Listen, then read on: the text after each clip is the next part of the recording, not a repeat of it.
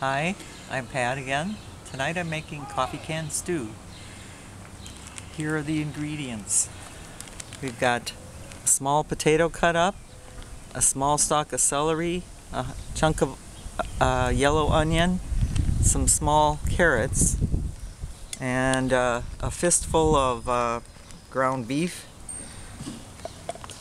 For seasoning we have a packet of beef flavor, a bay leaf, and a little bit of seasoned salt. It's got garlic in it and some other things, probably pepper and whatever.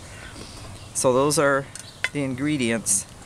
So basically I'm just going to chop up the ground beef in the bottom of the Progresso can, soup can. It's not a coffee can.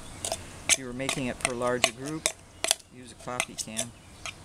Anyway, so I'm just mashing up the meat a little bit in the bottom of there.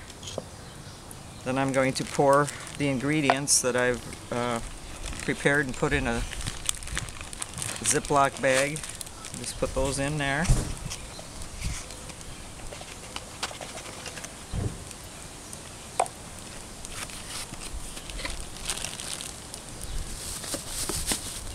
Then I'm going to put the beef flavor in.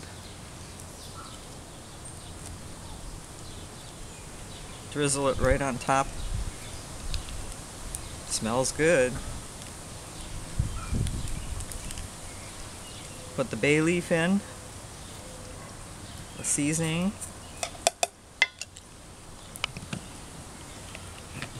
just add water.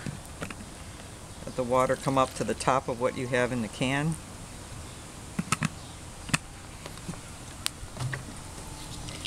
Put some kind of cover on it, doesn't have to be tight fitting, and then just stick it in the coals. Okay, once the stew comes to a boil, time it 20 minutes. You can see it's got coals around it, so it took about 15 minutes for it to come to a boil. If you heap up the coals around the sides, it might take less time for it to boil. So just time it for 20 minutes, stick a knife in there and see if you can capture a small potato, and if it's done, it's done.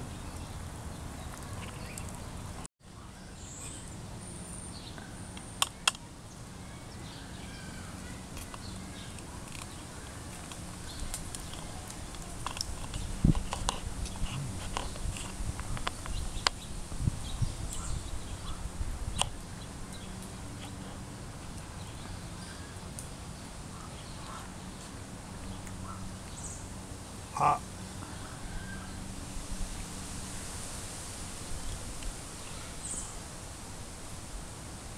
Well, you're my guinea pig. Does it taste okay?